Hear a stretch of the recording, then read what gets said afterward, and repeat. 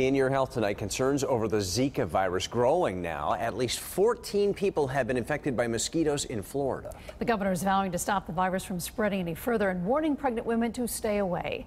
ABC's Lana Zak reports.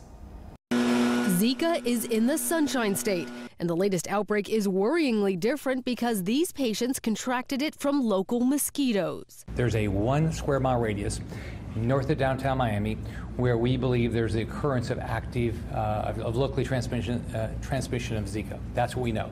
In addition to the 4 cases from Friday, there are now 10 new cases of local transmission, those concentrated in Miami.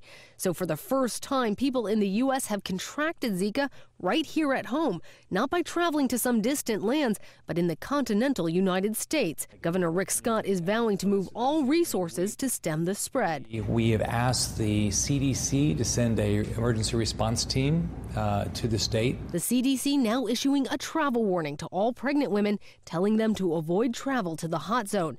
But that is of little comfort to those living in the area. Right now, I would like to have another baby, and we really would like to see more action. Meanwhile, health responders are going door to door, spraying pesticides and testing Floridians. Once something starts, we nip it in the bud. The governor offering up his top 4 suggestions for eliminating Zika. So, biggest thing is no standing water, no standing water, and then no standing water, and then no standing water.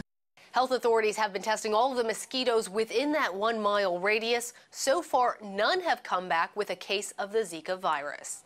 Lana Zak, ABC News, Washington.